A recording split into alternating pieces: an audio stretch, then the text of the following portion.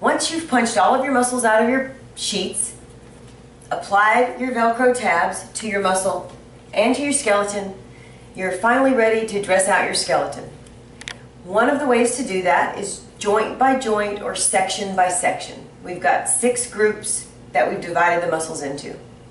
Take one of your groups or one of your sections and lay out all of your muscles according to that Roy G. Biv rainbow schematic. This is what's going to tell you what you're going to put on your muscle, on your skeleton first. The pink, red, up to the purple will be the way you'll dress out your skeleton. So I've arranged my muscles that way. I've got all my pinks, my reds, my oranges, yellows, light green, light purple, dark purple, and that's the way I'm going to graph out my skeleton.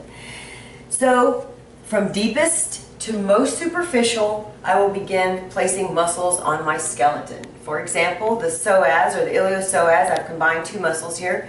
My Velcro tabs are ready. I'll go over to my skeleton and I will simply stick it on the skeleton.